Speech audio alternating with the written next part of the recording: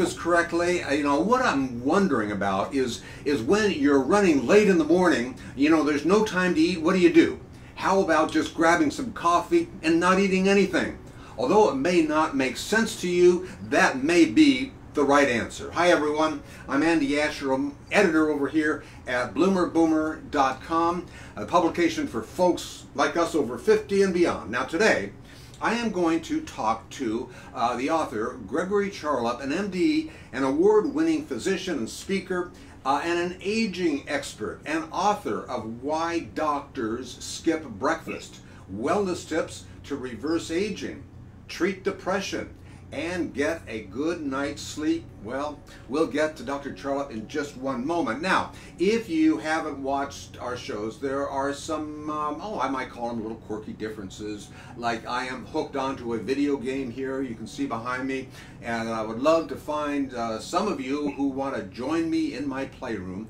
Right now, I'm hooked on Journey, where I explore an ancient, mysterious world. I soar above the ruins and I glide across sands to discover its secrets with stunning visuals and a Grammy-nominated musical score. What more can you ask for? We'll have more on that in a moment. There are other great guests this week following today's show with Dr. Charlop. We are going to have Jen LaGrisha about how she was able to pivot careers to be a full-time author. And then we have Steve Sexton. He is a financial consultant on how to navigate the new normal. And we are live on many other platforms, including Facebook, YouTube, Twitter, and Bloomer Boomer. And like and follow us to hear more about what's happening. In the meantime, let's get started. And remember, I love marmalade.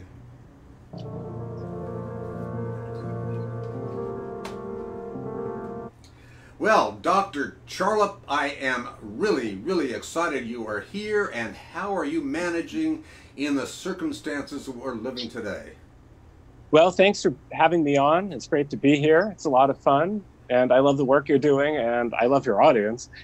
And I don't know, things are pretty good. You know, I tell you, it's tough. A lot of people are sick, and a lot of people are worried about the economy and jobs, but I try to see the bright side in things, and I've liked the fact that I've had more time with my family. I've had more time to write.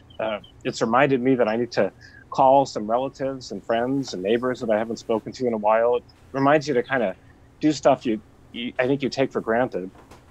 Yeah, you know what? I think in just that little synopsis, you really explained it well about what really all of us are doing. Because yeah, I have been reaching out to my cousins up in Canada and to my son out in Atlanta. So yeah, I think that's we're making the best of a difficult situation.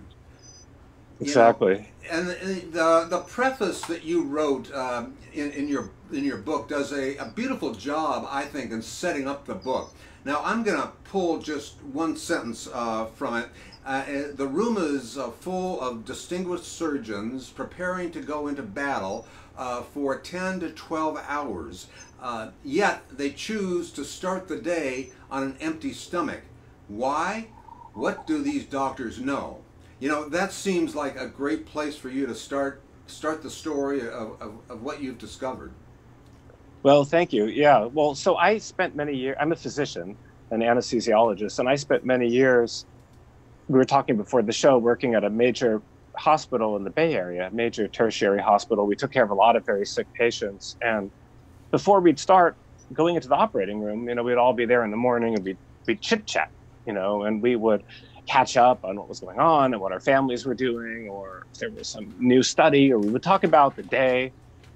And all around us, there'd be all kinds of surgical tools and books and journals and everything else. And everybody pretty much drinks coffee, but hardly anyone was eating breakfast. And so we were chit-chatting and we were catching up and we were drinking coffee, but almost nobody was eating. And I kind of took this for granted that this is just sort of how people are, because I don't eat, I fast, and a lot of the other surgeons do the same. But then afterwards, I looked around and I noticed that everybody else was eating breakfast. You know, everybody else they were eating their donuts and their bagels and everything else for breakfast. And we were kind of the minority.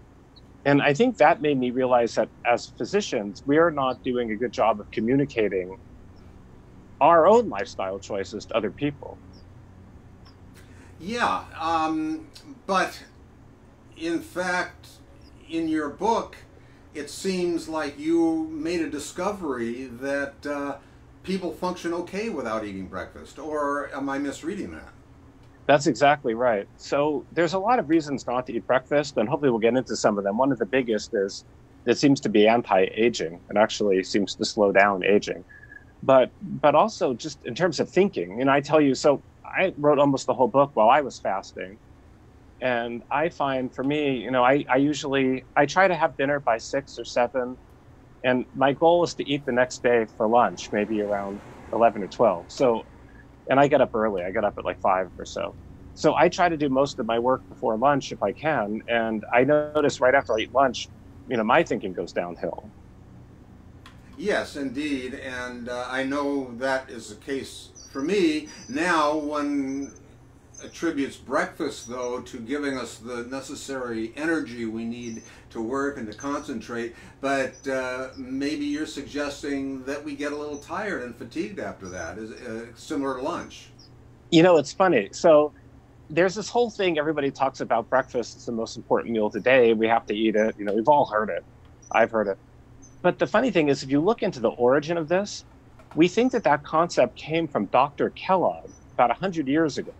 And it's the same Kellogg that the guy Right, who in was... Michigan, right?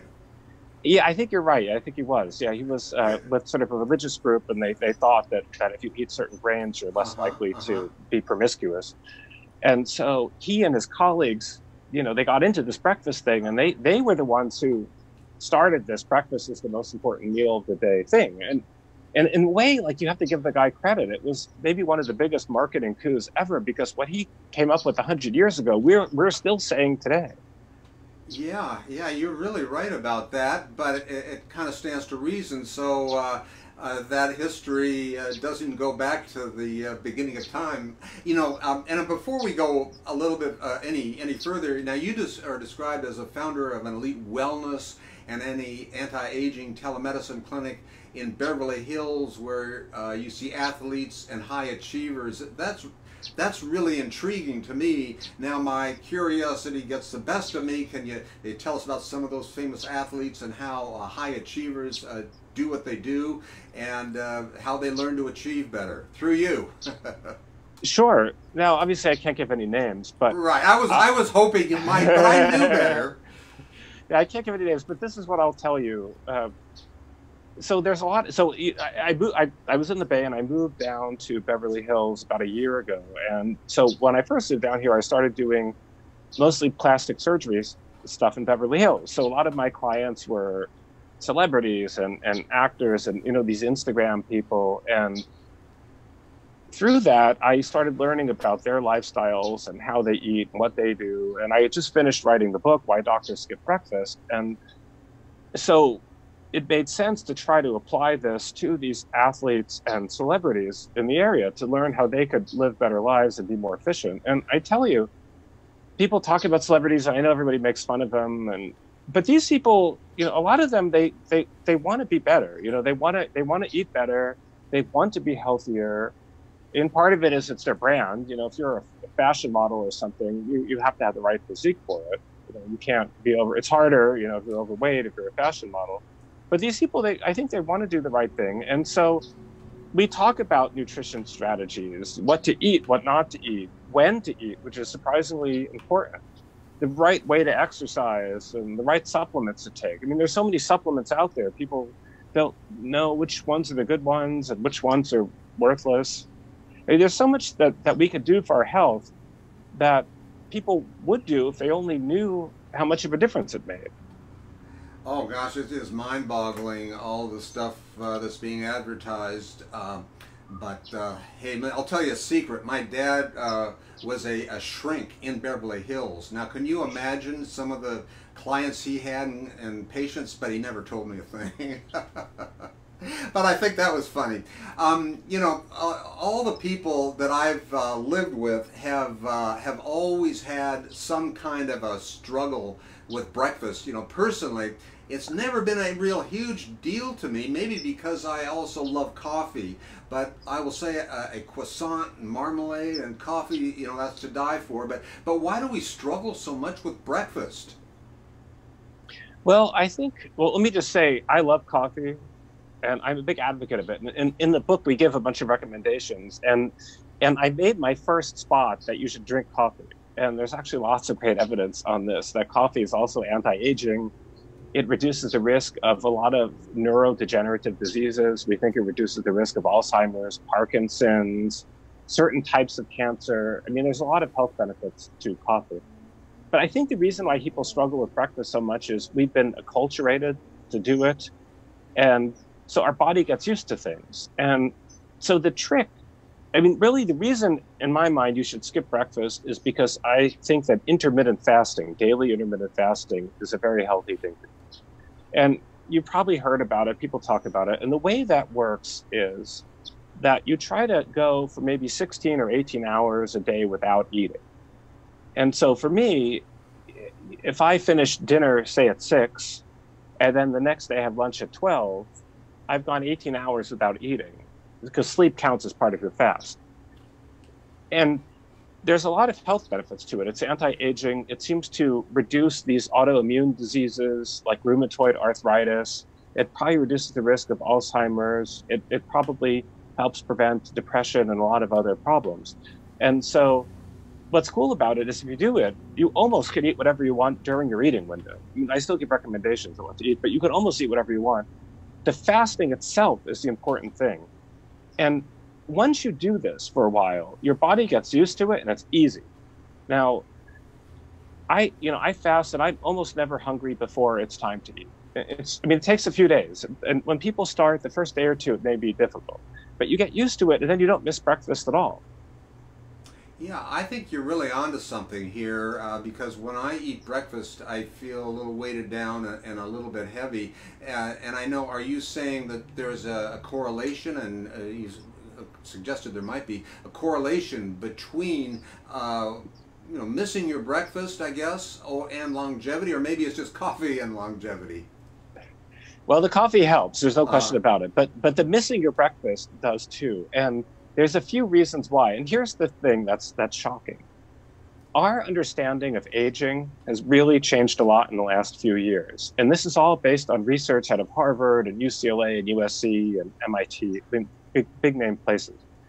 We used to think that aging was caused by the gradual decay of the body. Years go by, we take wear and tear, and that's how we age. But we actually know that isn't, and this is recent, that this isn't how we age. And we can make a few decisions to really slow down or reverse aging. And here's an example I like to give, and it's in the book, Why Doctors Skip Breakfast. Imagine you have a wooden table, and it's a nice table, but let's say you leave this wooden table outdoors. Over the years, this table will decay. It'll get sun on it, and it will blanch from the sun. It'll rain. Rain will come on it. It'll start to rot. Maybe bugs or termites will find it, and they'll start to eat it. And this is kind of how we thought of aging in the past. Now, you could do little things to try to fix this, like you could spray bug spray, for example, or you could, repaint it or something. Or you could just bring the table inside. And that one act of bringing this wooden table inside will make the table last much longer. Now, sure, the table eventually will break, nothing lasts forever, but you can do one thing and you make that table last much longer. And so our aging is a similar thing. It's not the wear and tear gradually over time like we thought of with the wooden table. It's caused by some genetic switches flipping the wrong way. Sorry, there's a plane going by. I'm outside. It's caused by, probably from a military base here. I'm not too far from one. Not far away, huh? Yeah. So it's caused by these genetic switches that are turned the wrong way with time and a few little errors, but they're all fixable, which is what's exciting. And so I'll tell you this, and this is a striking example. If you do research on animals, and people do this all the time, they try different diets on animals. You could do a keto diet, you could do an organic diet, a vegetarian diet, a this or that, whatever you want. The one diet that has consistently been shown to make animals live longer is fasting or reduced calorie diets. That's it. And it's by a lot, like 40%. So if you take a rodent, let's say like a mouse or a rat, and it's even true with monkeys, and you fast or calorie restrict them, they could live 40% longer. I mean, it's very, very dramatic. Yeah. Well, look, before I forget, I want to get into a couple of more things, but you also have a website. Could you talk about that a little bit? Sure. So my website, if you want to contact me, I'd like to learn a little bit more about aging. I have a blog on it. It's GregoryCharlopMD.com, and that's spelled GregoryCharlopMD.com. And I have another website that's geared specifically towards athletes, and that's retiredathletehealth.com, And that has lots of information about health for athletes. It also has a blog. You can contact me through either one of them. And I'm also pretty active on LinkedIn and Facebook. Oh, okay. And I know your book is also on Amazon. Yes. So right now it's available as an ebook, a Kindle ebook, or a paperback. And I'm hoping within the next few weeks, it should be out as an audiobook as well. I see. You know, and I know that you say the story in the book, or of the book, is you will introduce us to a new world of wellness, medicine, and shatter some old myths that are quietly ruining our life and show us the path to a vibrant health. Now, can you tell us some more of the secrets on that? And I think you've already let one out, breakfast, leaving it alone. Right.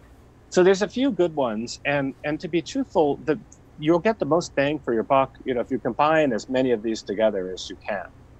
And in the book, you know, it's probably too dry to go over now, but the book kind of explains why we think some of these things work. But I'll give you some of the easy ones. The first one, other than breakfast and coffee, is sleep. People don't appreciate how important sleep is. And it turns out that when you miss sleep, even one night of sleep, that's very aging. And I don't know how they did this, but they talked these volunteers into getting spinal taps. You know, when they stick the needle in the back and they sample the fluid around the spinal cord. And they looked at volunteers who had just one night of poor sleep.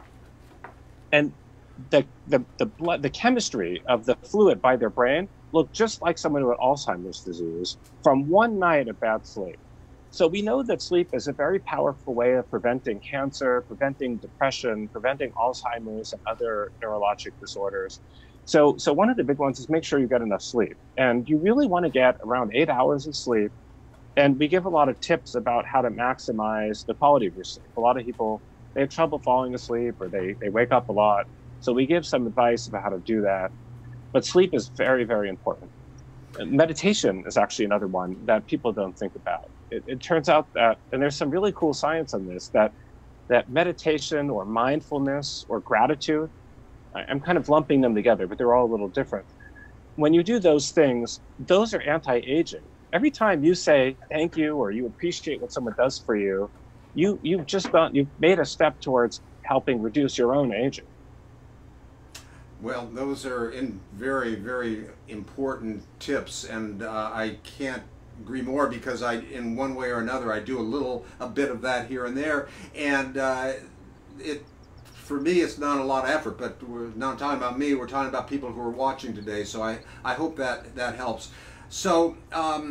Anything else you want to leave folks with? Because I'm going to give them a little update on the game Journey that I'm playing here. But I love what you have to say. Any final remarks or any closing statements, if you will?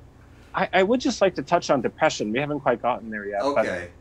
But it turns out that depression is a big problem, and even since the book came out, it's become even worse. You know, with the coronavirus and the quarantines and social isolation, it's really terrible. And there's an explosion of people using antidepressant medications and anti-anxiety medicines, and people are feeling really isolated and alone. And so what I wanted to say is, if you have depression or think you might, I would really encourage you to get checked out for it. And there's actually great telemedicine or teletherapy options where you can go speak to a counselor without leaving your home. But the other thing is,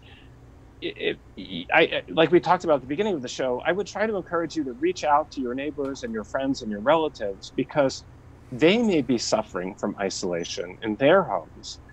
And your call or your FaceTime or your letter or you sending them a nice book or gift basket or whatever, that may really make a big difference for people. So we all have to look out for each other, I think now more than ever.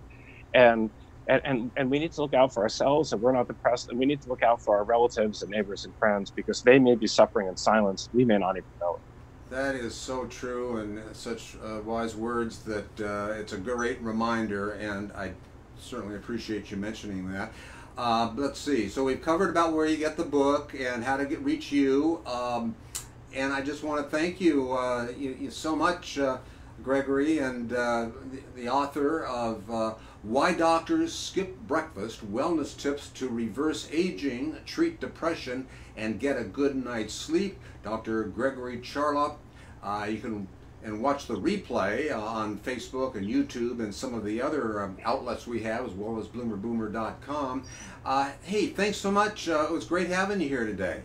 Great. Thanks for having me on. I enjoyed the conversation. I did too, likewise. Well, I'm going to just give a quick update here on the game that I'm playing today, Journey. And okay, this is a wonderful game. And the fact of the matter is, it's about a 2-hour game. So what I'm doing right now is the game you're seeing right now, I'm actually recording. So I'm going to be playing this game after we sign off until the close, and then replay it again tomorrow and talk a little bit about it. So join us in it, because it's a beautiful game. I think I'd love for people to try it. There's wonderful music, kind of a great mystery about it, and it's a great way to spend some time.